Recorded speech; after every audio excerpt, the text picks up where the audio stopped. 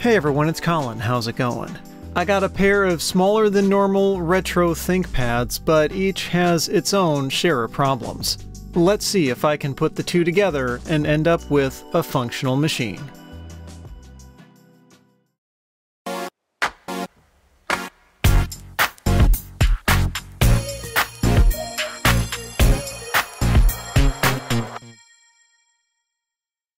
These specifically are ThinkPad 240s, a subnotebook model released by IBM in June of 1999. If you've watched my channel for a while, you probably know I'm fond of small laptops like these, and even though neither of the two units I was given are perfect, they're compelling enough that I decided I was up for a challenge. The first 240 seems to work fine. It powers on and starts to boot from its hard drive and briefly shows a Windows 98 splash screen, but ultimately ends up at a DOS prompt.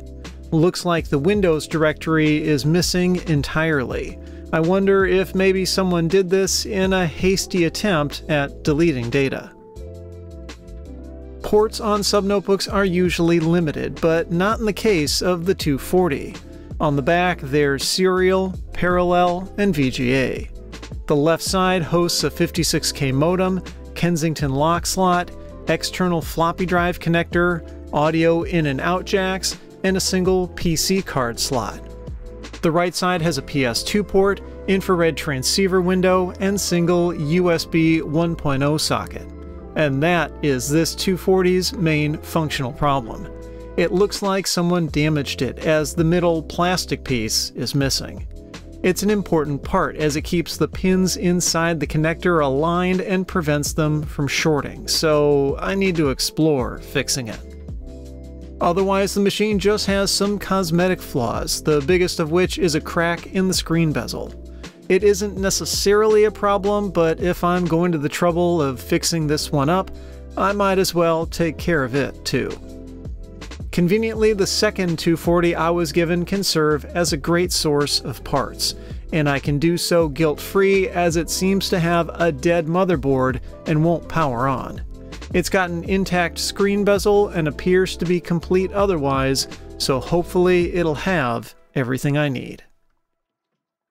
Time to get the first machine disassembled. The ThinkPad 240 was known to have lackluster battery life, and there's an obvious reason why.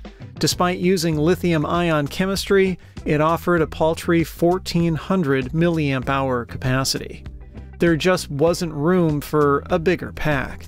And underneath it was something curious. Someone had covered the metal frame with marker, perhaps in an attempt to cover over personal information. I'll need to remember to deal with this later. Next up was removing the hard drive. There are two screws that secure it, then it slides to the left and lifts out. This one shows that the machine has seen some repairs over its lifetime, with this used part sticker and a label suggesting it was from early 2001. The keyboard needed to come out next, which was secured with 3 screws through the bottom. It lifts up from the back, then I could flip it onto the palm rest. I removed a retaining screw, then disconnected its flat flex cable from the motherboard. Unfortunately, that was the end of the easy part. In order to access the USB port, I'd need to completely disassemble the rest of the machine. 2 screws needed to come out from inside the battery compartment, then I could carefully pop the display hinge covers free using a spudger. This revealed the screws holding the screen on, but first I needed to disconnect it from the motherboard and pry up the copper tape securing it in place. After that, I could remove the 4 display hinge screws, then carefully pry up the top case to free the cable and set the screen aside. That top case was next. 2 screws hide under the display hinges, then I got the track point button cable disconnected. Another pair of screws are on the bottom, one by the hard drive and another hidden underneath a cover on the front edge. Then it was a matter of carefully prying it up from the right side, trying not to break any plastic clips. Once free, I got the speaker cable unplugged. While the clips on the top case survived, this screw standoff for the hard drive didn't. I'll need to deal with this later.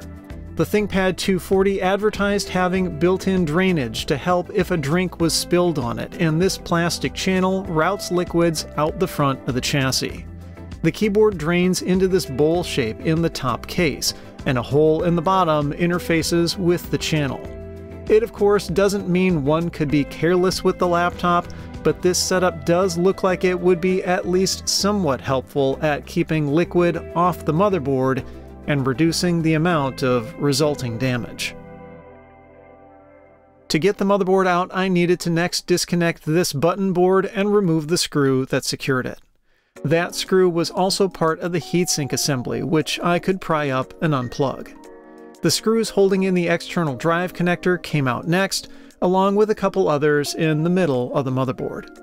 Finally, I flipped the machine over and removed the 5 fasteners holding the inner metal chassis to the bottom case plastics. From there, it was just a matter of gently prying the two apart.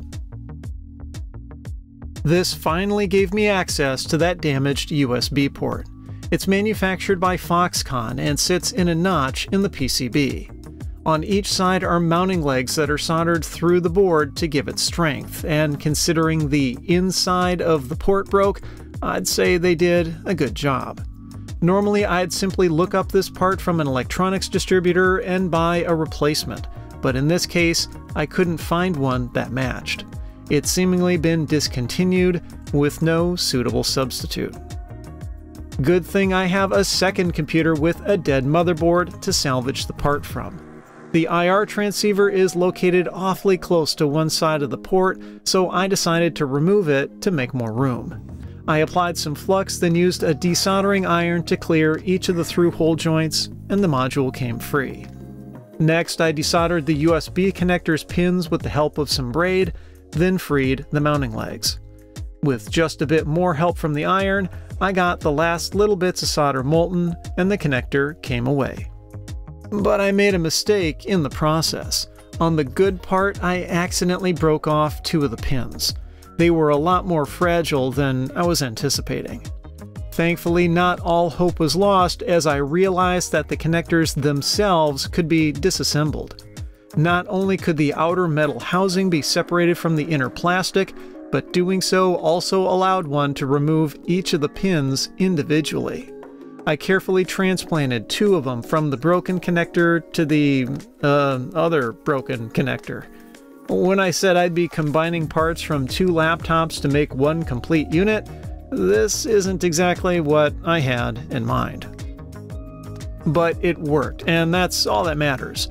I was able to solder the connector into the good motherboard and put the IR transceiver back in place.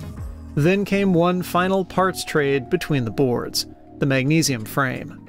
Swapping them would let me avoid having to clean all that marker off that we saw earlier, and only involve dealing with the standoffs from the rear ports.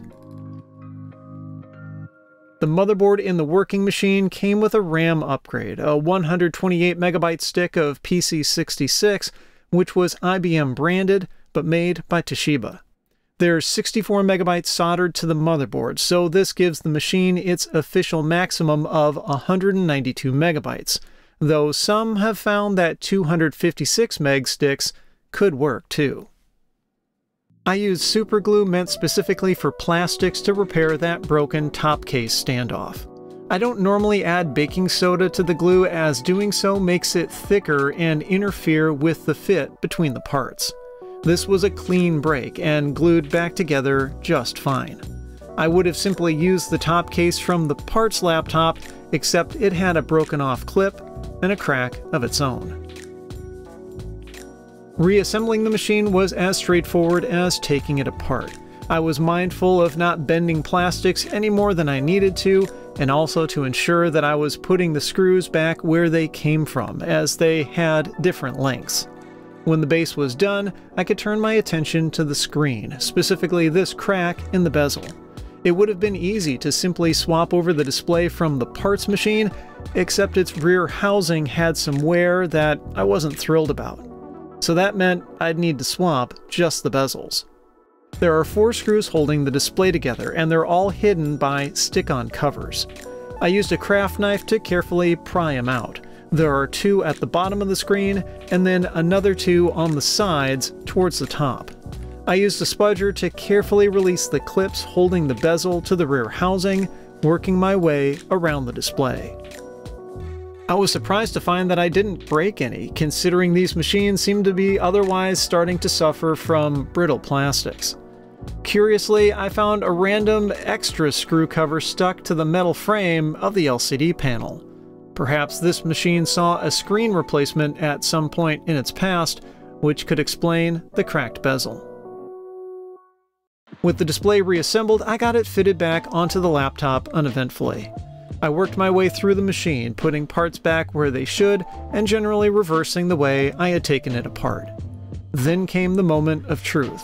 I plugged it in, opened the screen, and pressed the power button. The 240 booted up just like before, which was a big relief, as it meant I had at least not made anything worse. I wouldn't be able to fully test that USB port until I got Windows reinstalled, so I focused on that next. Included with the machine were 2 external drives. The first was the floppy, which plugs into the drive connector on the left side. The other was an external CD-ROM drive, which uses a PC card to IDE adapter. Both drives are interesting in that the mechanism can be removed from the housing. In the case of the floppy drive, it's a standard ThinkPad Ultra Slim Bay module, so it's likely that this was just a cost-saving measure on IBM's part. The larger enclosure had a 24-speed CD-ROM, and its internal IDE interface means other modules, like zip drives, could be swapped in. There's only 2 connectors on it, analog audio out from the CD-ROM and the IDE interface from the PC card. This suggests that it's bus-powered, but when I inserted the card and started the laptop, the drive wasn't recognized. And even worse, it wouldn't open the disk tray either. On the bottom of the enclosure is a battery compartment for so-called supplemental power, and I dropped in a set of AA batteries, but that didn't make a difference. I figured maybe the slightly lower voltage from the rechargeables I used wasn't enough, so I replaced them with a set of brand new disposable lithium batteries. But still, the drive just didn't respond at all. Some research found that others have faced this same issue too, with no obvious fix. So I'd need to find another way to get an OS on this laptop. Thankfully, I had a trick up my sleeve. I was planning on reinstalling Windows 98, and that OS has the neat ability to be installed from the hard drive itself. I hooked the drive up to a USB to IDE adapter. These are incredibly handy, especially the ones that have the appropriate connector for a laptop drive. From there, I was able to connect it to my modern ThinkPad and copy over the Windows 98 setup files. I've done a video explaining this process in detail, and I'll include a link if you want to learn more. While it was connected, I also copied over all the drivers that I could find for this model. And as soon as that was done, the drive began to make some ominous sounds, and a moment later, stopped responding entirely. Since I had a parts laptop, I tried hooking up its hard drive, but it sounded even worse and wasn't recognized at all. Okay, I found a 20GB drive in my parts bin, also a travel star, but from after Hitachi bought IBM's hard disk division and got the files copied over. Luckily, the floppy drive still worked, so I could get the machine booted and kick off the Windows installation. Getting the drivers loaded let me test out what I was most interested in, that USB port I replaced. I plugged in a modern optical mouse, and to my relief, Windows recognized it. After selecting the correct driver, the mouse worked fine, and I was thankful that all the effort hadn't gone to waste. Subnotebooks were rarely known for high performance, and this ThinkPad 240 is no exception. It features a 300 MHz Intel Celeron processor, though 366 and 400 MHz versions were also available. The display is a 10.4-inch TFT panel with a resolution of 800 by 600, but the Neomagic graphics chip driving it is fairly weak. It only offers 2 MB of video RAM and doesn't have 3D acceleration, so playing contemporary Windows games is pretty limited. Quake 3 wouldn't even launch. For DOS games, sound is then the priority for some retro enthusiasts, and with its ESS Solo audio drive chipset, the 240 produces MIDI results that some will like and others will hate. I'll let you decide for yourself.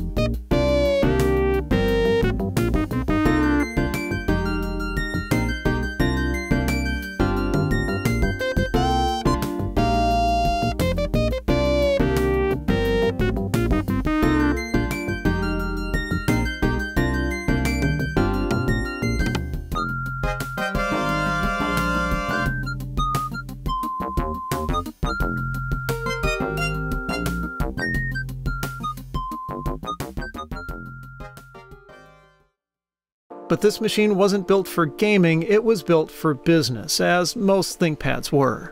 Subnotebooks never really gained large market share in the US, with buyers gravitating towards laptops with larger screens and more comfortable keyboards. But unlike some of IBM's other subnotebooks, the 240 was released in North America, and at its launch was the smallest and lightest machine the company had offered in the region. Yet the 240 managed to maintain a good level of usability. While some of its competitors were comically small, its screen remained readable, the keyboard didn't feel cramped, and the Celeron CPU was just fast enough for the machine to feel responsive. Chief among reviewers' complaints, though, were its relatively dim backlight and poor battery life of just about an hour, which were pretty serious problems given the machine's starting price of $2,000 US. With a not-so-compelling value like that, it's probably no surprise that the 240 didn't sell terribly well, so used ones don't come up for sale very frequently these days. When they do, they command a decent price, though not as high as some better-known machines from their era. And despite its shortcomings, I still rather like the 240. Its weight of under 3 pounds or just over a kilogram feels light compared to its footprint, and it has the typical solid ThinkPad build quality. I'll need to do some further research to figure out how to get the optical drive functional again, but that's not urgent. Having a working USB port will certainly tide me over for a while. If you liked the video, I'd appreciate a thumbs up and be sure to subscribe. You can follow me on social media at thisdoesnotcomp, and as always, thanks for watching.